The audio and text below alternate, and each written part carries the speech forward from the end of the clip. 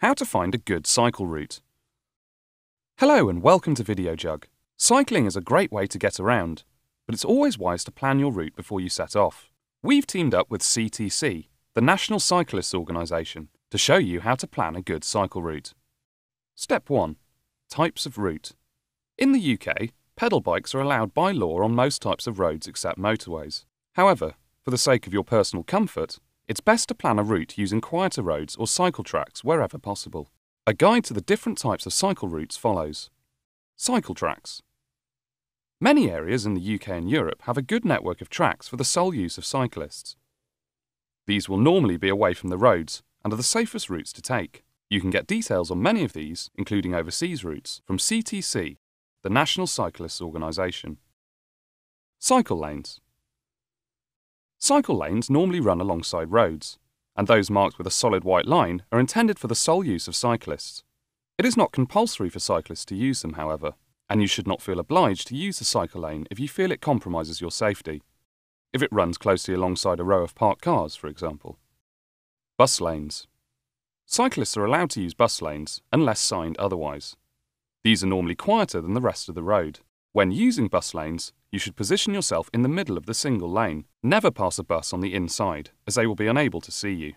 Also, keep an eye out for other vehicles using the bus lane illegally. Quiet roads. If you can't find a route using lanes and tracks set aside for cyclists, then you might like to look for quieter roads. Many towns and cities have cycle routes signposted through residential areas, although these often take you on a slight detour.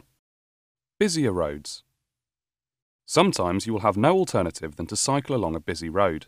If the traffic is fast moving, then you'll be tempted to hug the curb in order to avoid pushing overtaking traffic onto the oncoming lane. However, you should cycle far enough from the curb so that you can avoid roadside debris, 1 metre from the crown of the road.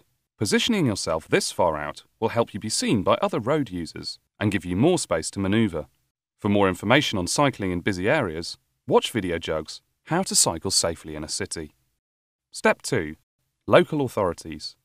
Your local authority should be able to provide you with a map of official cycle routes in your area, often for free. For example, Transport for London provides an excellent set of cycle maps. You can order these for free from the TfL website. In other areas, contact the transport department of your local authority to find out what is available. Step 3. The Internet. Many cycle route maps are available online. Sustrans is a great resource, providing details of cycle routes throughout the UK. Transport for London also has a comprehensive journey planner, but it's a good idea to use it in conjunction with a paper map. Step 4. Following your route. Once you've planned your route, you should have a fairly good idea of where you're going, but take your maps with you just in case. Most towns have cycle routes signposted, but if you get lost and need to consult a map, you should always pull off the road and dismount before getting your map out. Never try to whip it out at traffic lights or junctions, as this can be very dangerous. Happy cycling!